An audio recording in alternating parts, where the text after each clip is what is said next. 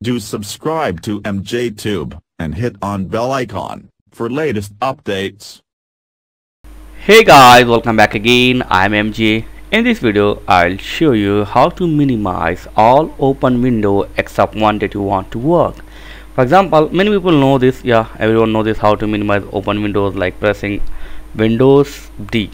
When you press Windows D, all open window will minimize, and press again to maximize. Everyone knows this is a common thing, but I want to work on this page like I'm working on the website, and rest of all the open window close. I want this one. So what to do is very simple and very easy. Just click on your window and hold and shake twist like this. Boom, the rest of all windows will be minimized. If you want to get back, just hold and twist, shake it. This will maximize. So I hope you understand what I'm trying to say.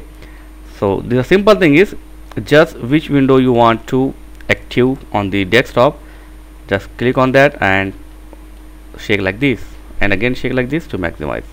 So your selected window will active on the desktop, and rest of all windows will minimize. That's it. It's very simple. Look at that. Hold and shake, hold and shake. Look at that. Yeah, it's really very super easy and super useful. So I hope you enjoyed this video. Thank you for watching. Catch you next video. Please like, share and subscribe. Thank you very much guys.